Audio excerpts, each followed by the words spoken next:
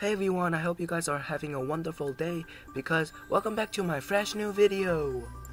Today I'm going to be reviewing this HP EliteBook A570p awesome laptop. So basically I got this off eBay and it was under $500 and you see some discoloration, but really nice. And yeah, I'm going to be doing a review on this laptop. So yeah, let's get started right away. So the good thing about this laptop is, don't mind this book, but the good thing about this laptop is when I flip it over, it's super upgradable. So you don't need any screwdriver to, just take it out. So what you do first to upgrade it is just do that. Bam. It's like a brand new car. You just open it, you check out your engine. This is your engine, this is whatever, and this is your radiator, and whatever. It's just like a car. You just open your hood. This is why I love this laptop. So the RAM, it has two 4GB RAM sticks, so in total of 8GB. So super fast little laptop, even for gaming. This has one hard drive here and another hard drive here. I took the DVD drive out and upgraded it to a hard drive caddy, so 2 hard drive. In the future, I'm gonna put an SSD into this, and here's the Intel Wi-Fi chip, and here's the Bluetooth chip. So the processor is, if I can remember, is a Intel Core i7 Ivy-Brid 3520M, and the graphics card is a AMD Radeon 7570M. Boom, 1GB of GDDR5, so it's enough. And you see that little cute little chipset right there. Really nice little computer, but the drawback of this computer, you see the speakers right there.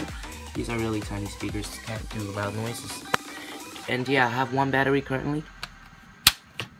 This can easily get me 2 hours of battery life, web browsing, and yeah. And then if I want more battery, I just go on eBay and buy another battery that can fit here. So yeah, let's get to the review right now. If I can put this cover back. This is by far the easiest laptop to upgrade. I love this laptop.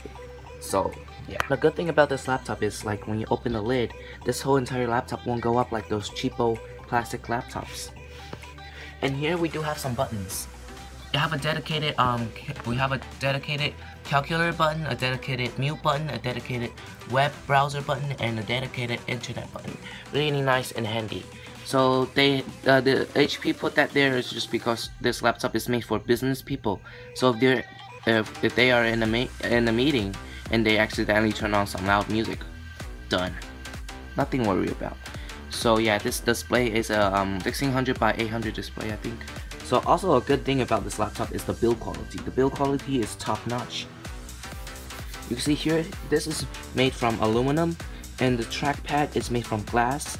So, and the cover is also made from aluminum, and the bottom upgrade bay is also made from aluminum. So full-on aluminum unibody design. See that? You hear that? Aluminum unibody design. Really nice little laptop. And yeah, it does have some screen issues, but I'm planning about getting a new display for this. It doesn't really affect me that much. Now I'm running Minecraft to test it out, and now you can see that the FPS is running pretty well. This is in medium settings, so yeah, it's running really well, around 100 FPS. Okay, now let's get into GTA 4. You guys see, it's pretty smooth. Yeah, see, there's no lag whatsoever. The medium settings is just fine for this laptop. Everything's running great. Alright, after this, let's go test GTA 5. It's currently running GTA 5. No lag at all. Really nice little computer. Alright, let's go to the benchmark. The FPS is around 30 to 35.